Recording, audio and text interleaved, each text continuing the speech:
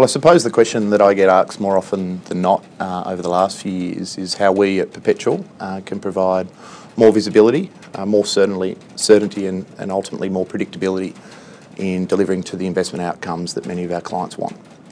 And to be frank, it's not necessarily the easiest question to answer.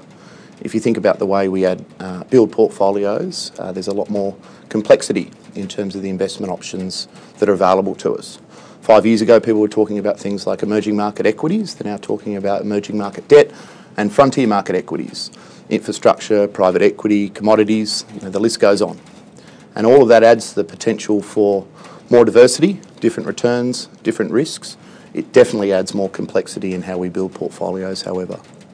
Looking forward, some of the thematics that we've driven markets over the last 20 or 30 years, things like falling oil prices, falling inflation, falling unemployment, rising leverage, rising asset prices, don't necessarily feel like the same thematics that will drive markets over the next 20 or 30 years.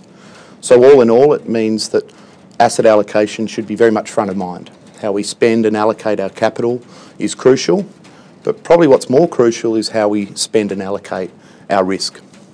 Thinking about predictability, how do we deliver that? I suppose, unfortunately, there's no magic bullet as such. There's no one simple solution.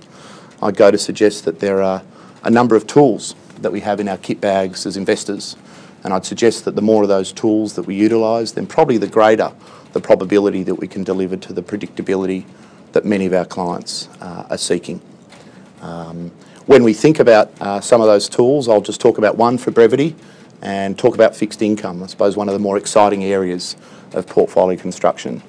And when we think about fixed income, many of us tend to think about fixed income as arbitrary filling in buckets of global fixed income or Australian fixed income, populating benchmarks of the composite bond benchmark or the Barclay Global Ag Index. And those benchmarks are changing. And I think as portfolio constructors, what we need to think about is, are our allocations to those benchmarks changing as the underlying benchmarks evolve? And I think that's very relevant over the last 5 or 6 years, as we've seen the duration risk inherent in many of those benchmarks, or the interest rate risks in those benchmarks increase quite significantly. In fact, durations become longer and longer.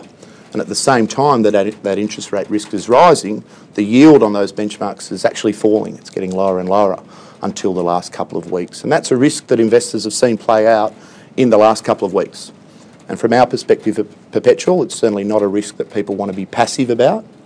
And more so, they should be thinking about trying to build and construct their portfolios around the opportunities in markets, not necessarily just the benchmarks.